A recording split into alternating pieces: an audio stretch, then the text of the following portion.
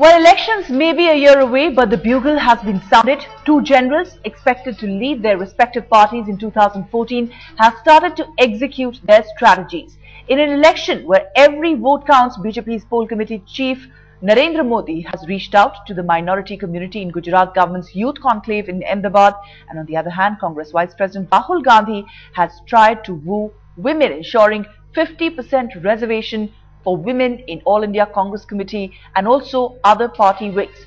Let's first talk about Narendra Modi. After being termed as a divisive figure, Modi is trying very hard to change that image from a polarizing figure to a more inclusive one. He invited 30 Muslim scholars from across Gujarat to attend government's Youth Conclave and even allowed his critics to air their views.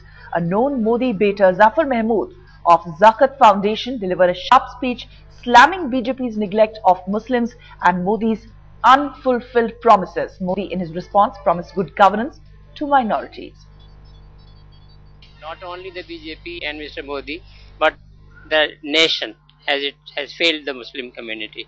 So that's what I pointed out. The schemes which have not been implemented, the discriminations which are being done, the negative views regarding Muslims that have been expressed on the BJP website, etc., etc. Well, if Modi was booing Muslims, Rahul Gandhi is talking about women representation.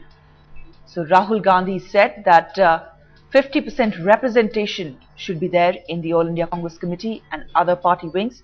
His promise came during his formal interaction with newly appointed party office bearers. During this meeting, Rahul Gandhi said that it's about representation and not reservation for women.